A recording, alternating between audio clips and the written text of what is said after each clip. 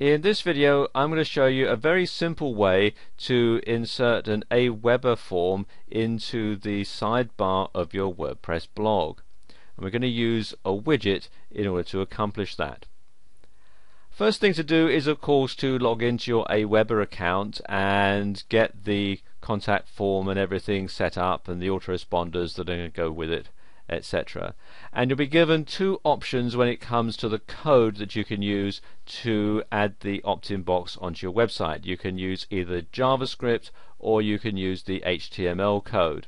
Of the two, I would say the JavaScript is probably to be recommended over the HTML code, but whichever one you decide to use, the process that I'm going to show you here is pretty much the same. Okay, once you've got that set up, come to your WordPress blog and come to the widget page, and we're going to use a text widget for this, and I'm going to install it in the right sidebar above the calendar.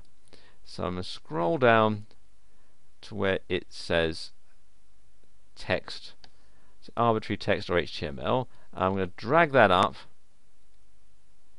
into the widget pane here, into the sidebar, and we'll put it into the right sidebar at the top here.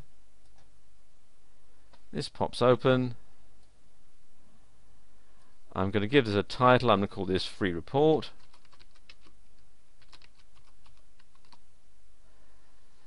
And the first example I'm going to use is JavaScript, and I've copied the JavaScript snippet onto my computer's clipboard, so I just need to paste it in with Control and V, and you can see if I scroll over a bit, there is the JavaScript.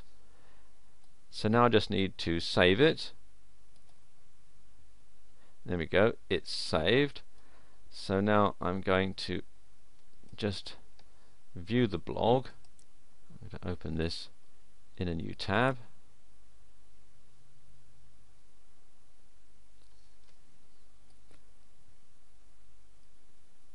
And now you can see, there we go, there is the opt-in box right there in the right sidebar.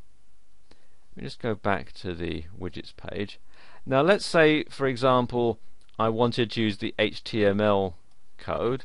Again, the procedure is the same. Let's just get rid of that.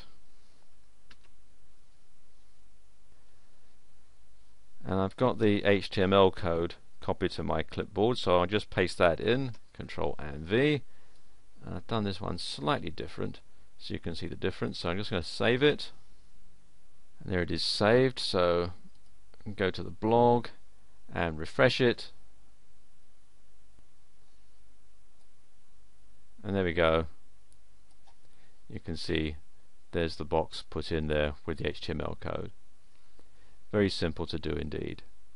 There are other widgets that you can get to incorporate an Aweber form into your blog, but I like this method because it's by far the simplest and the least complicated way.